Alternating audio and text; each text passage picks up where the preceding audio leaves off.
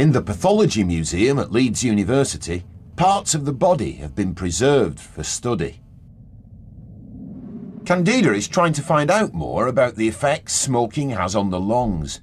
She's here to talk to medical student Caroline Henderson. Well, smoking has quite a lot of effects on the lungs because that's the first place the smoke goes when you breathe it in. You can see in these lungs that are from somebody who hasn't smoked, they're all nice and pale and healthy. And here you can see some of the air passages, and that's how the air gets into your lungs. Whereas this is from somebody who's smoked a lot, and there's lots of black bits from the charcoal and the tar that they've breathed in. And here you can see a tumour, and that's cancer caused by smoking. What's the latest information about passive smoking? Well, it's always been thought that passive smoking is probably bad for your health, but a study has shown that people that live with smokers are more likely to have heart and lung problems, even if they don't smoke themselves.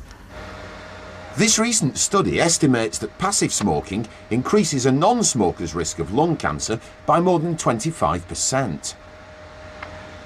TV presenter Roy Castle believed that passive smoking was the cause of his cancer.